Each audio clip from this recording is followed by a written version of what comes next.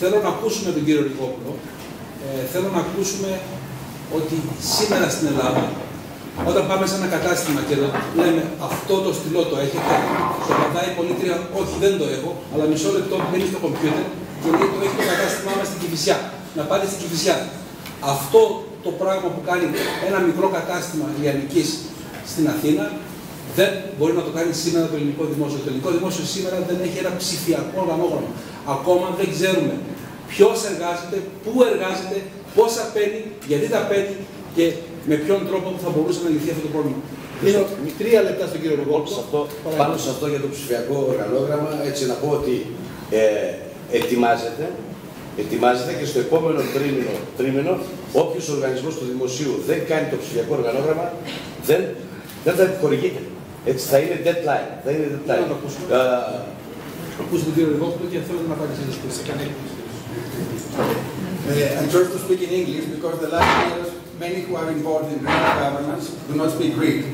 So digital organogram, an instrument and a platform for the administrative reform. Reforms are a major issue in this forum and they are also in this session. Reform.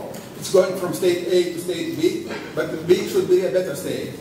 7 years of reforms of our states, to kratos, mass. 7 years of reforms have plenty to do marvels. If the administrative reform is done right, then it's the best investment for our country. In addition to all other gains, it may even create a source of state income for consulting to other countries. No masterpiece can be built without solid foundation, at least not in the real world. A reform has 3 steps: setting the targets, mapping the present, and designing the future. Our future mission is that we do not map the present. Okay, and this undermines and impedes our design of the future. Key state officials have stated the problem to be solved. In brief, we don't know all our units and we don't know all our people, yet we pay for that. There is a concrete solution for the missing base of the Parthenon. It's the digital map of all the units and all the people. Every computer science freshman knows how to do it. The 2-column table on the right fully represents the tree structure on the left. You locate the parent nodes by searching the first column. You locate the children by searching the second column. Just 2 such tables are needed for all the Greek states, one for the units and one for the people. And we shall know where exactly every unit and every person is. This solution can be implemented immediately with just one straightforward law. It is easy, it is fast, and it is costless. This is why it's a touchstone that shows who truly wants to do the job. And time matters.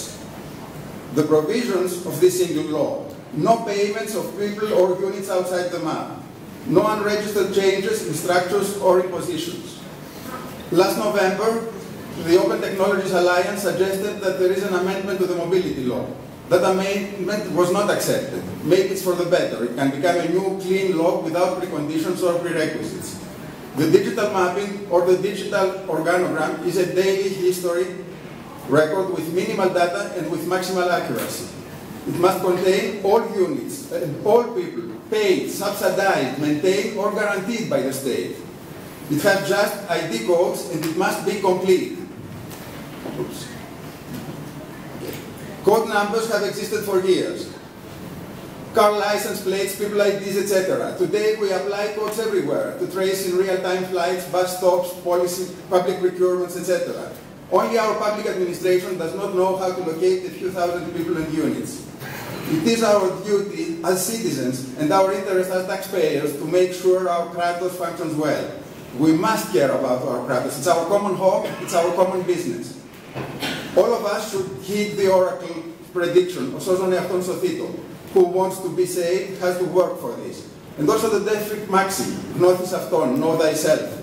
But if we finally decide to save ourselves, our fellow Europeans must also help us protect our brand. The acronym GRECO must change. It connects Greece with corruption in the global subconscious. GRECO does not correspond to this initiative's names in any language. It's Group of States Against Corruption and Groupe d'État contre la Corruption. In addition, the logo has the Greek colors. I consider this to be an insult to Greece and to Dominikos Theotokopoulos. I close with a big why. why is this simple mapping not being done? It only helps, it costs nothing, and it does not delay any other task. If there exists some reasonable explanation, I'd like to hear it. If not, there is enough power in this forum to demand it and to make it happen. Thank you. Ευχαριστώ τον κύριο Ριγόπουλο, ο οποίος είναι θεωρητής δημόσιας διοίκησης. Να σας πω έτσι, απλώς παλεύει ο άνθρωπος για ένα ψηφιακό οργανόγραμμα. Πότε θα το έχουμε, λέτε? Δεν ξέρω ακριβώς το χρονοδιάγραμμα, αλλά η Υπουργός Σόλου Βασίλη ετοιμάζεται, θα είναι κατευθυμένο υποχρεωτικά από όλους τους φορείς, νομίζω σε πολύ σύντομο χρονικό διάστημα. Όποιος δεν είναι στο ψηφιακό οργανόγραμμα δεν παίρνει λεφτά. Δεν παίρνει λεφτά. Θα το πούν δηλαδή δίνει που δεν θα κάνουν το ψηφιακό οργανόγραμμα, θα το πει χρηματοδότησή τους. Θα πληρώνεται υπάλληλος. Της κεντρικής κυβέρνησης. Μα όλα το θέλω. Φέρνω ένα παράδειγμα με τους Δήμους και τα λοιπά που υπάρχει και μεγάλη αντίδραση.